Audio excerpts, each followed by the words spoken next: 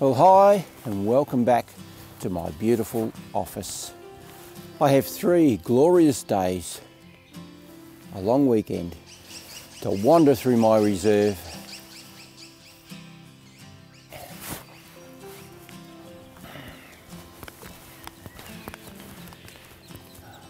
Oh my God,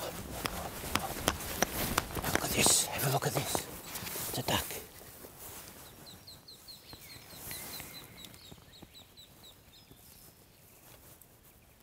It thinks on its mum. Look at this, it is amazing. Wow.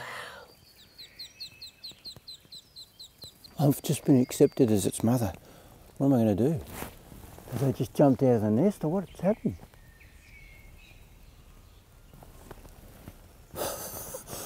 Well, it's not a bad start to my 3-day long weekend, or is it a good start? Poor little thing, it's just bunkered down in my hand. It is just shaking, it is. So frightened. But definitely not in me. I don't know what to do. I'll turn the camera off for starters and then see if I can find the rest of them. Alright, so every time I move, the duck comes running up to me. So I'm going to sit here for a while and see whether its calls bring in its mother or father.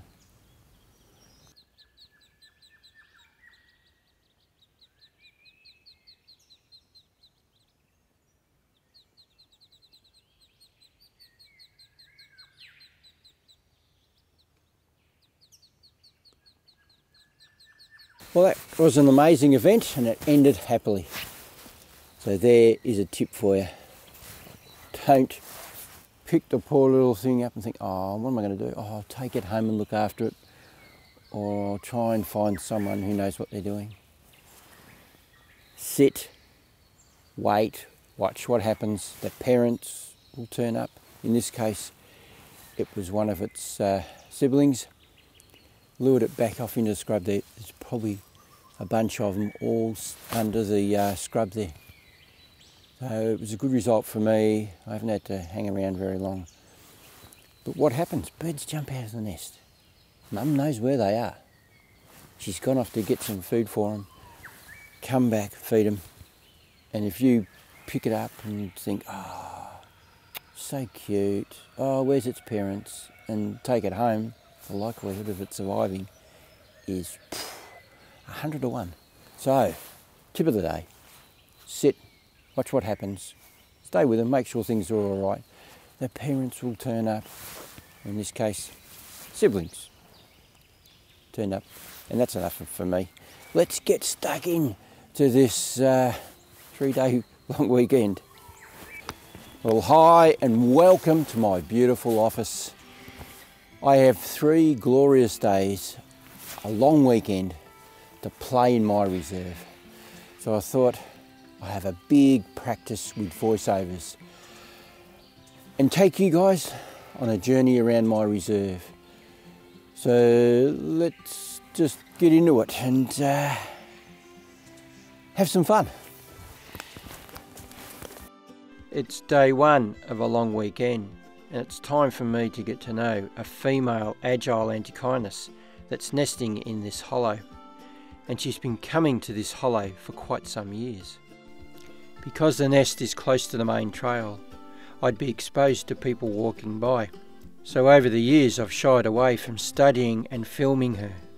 But I did brave it for a short time last year after spotting 2 of her offspring coming out of the hollow.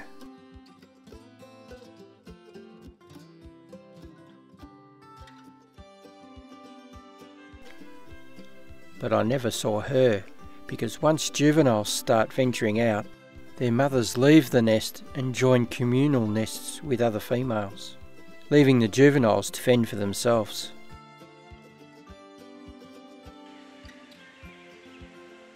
For the next few days, I'll be spending a few mornings watching out for her coming back to the nest to sleep. Mornings are the best time for me to film her because the sun shines into the nesting site. 2 hours go by and I haven't seen her, so it might be possible that she's already in the nest. So I'll come back tomorrow before sunrise, and maybe I might get a glimpse of her then. It's time for me to go to another location where I have a nesting box that I built for the Agile a few years ago, so that I could study what happens inside the nesting hollows.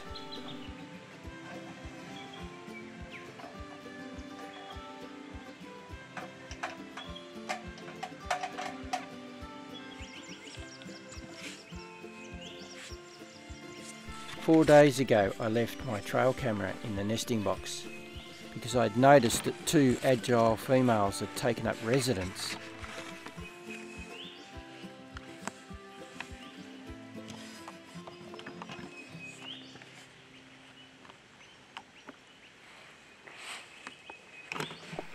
I'm hoping that the camera has captured some interesting footage. Ah, look at that! They're both in the nesting box. I'll start filming them straight away because it's definitely an opportunity I can't miss.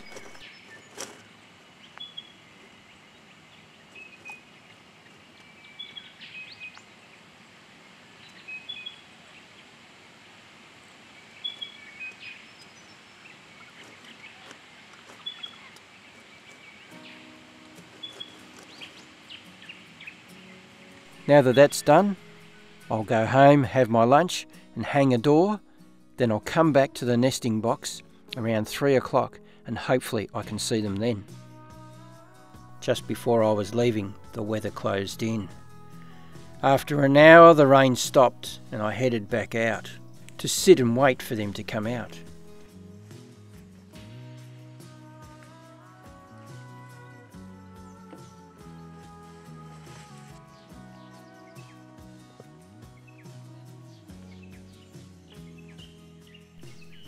After 50 minutes the rain returned, forcing me to go home.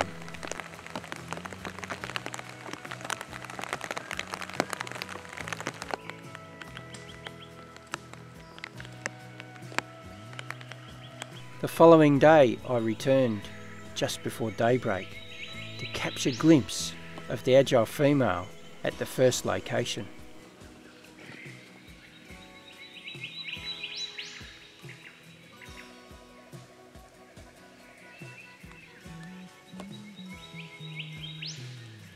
But again she eluded me.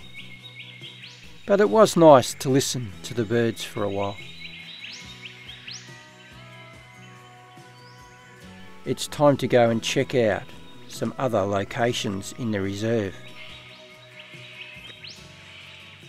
Well, we're at the back of the reserve and right beside me here is a dead wattle tree, hole in it, it's hollow.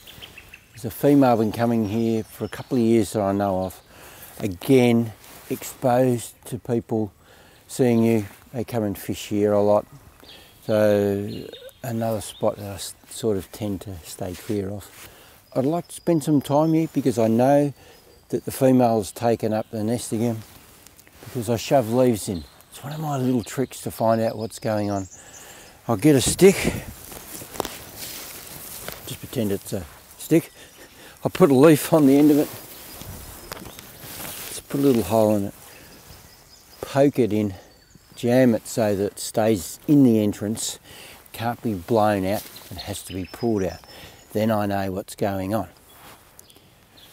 So that's one of my little tricks. Definitely like to photograph the Agile Antechinus here because I get almost full sunlight. It's a little bit filtered, but I'll get beautiful conditions every now and then to be able to take photographs without using a flash. In the forest environment, unfortunately, you have to use a flash if you want a sellable image.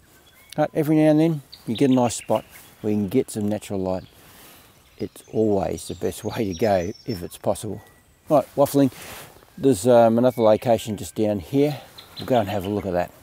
Right, so this tree fell down a couple of years ago. Has a hollow in it. Towards the top here, I've noticed that something's been going in and out of there. There's Agile droppings there, so I'm assuming that that's what's been checking it out.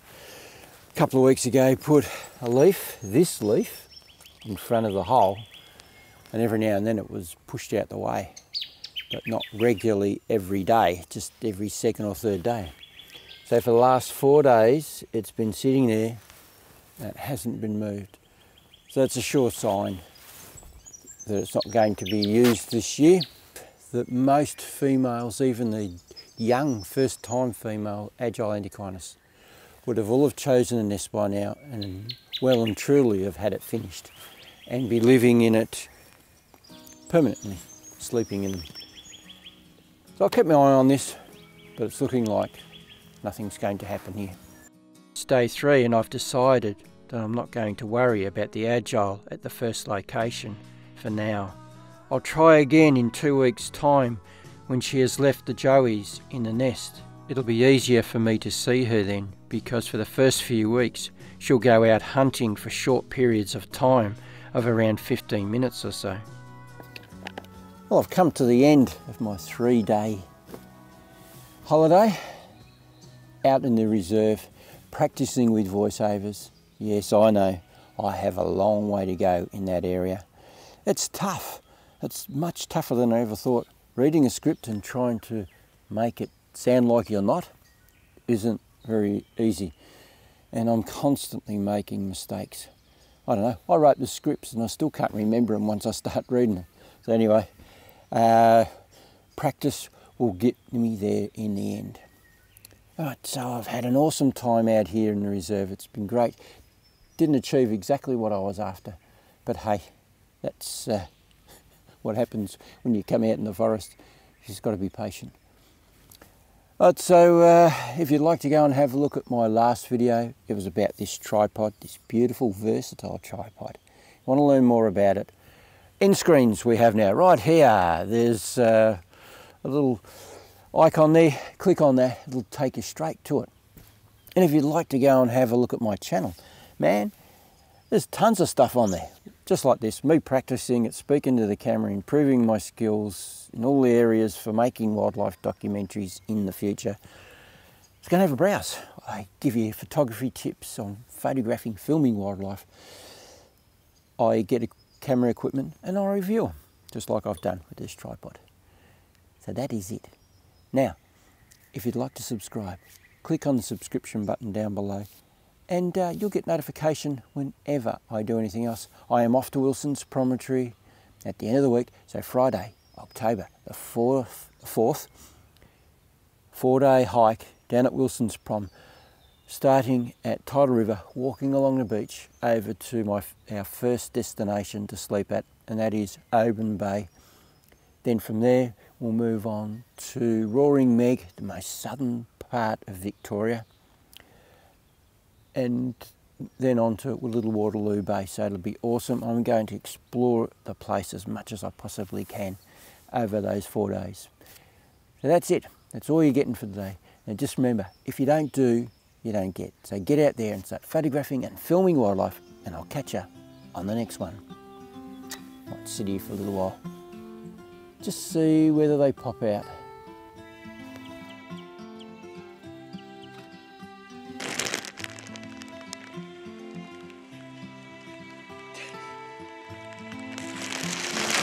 Bloopers.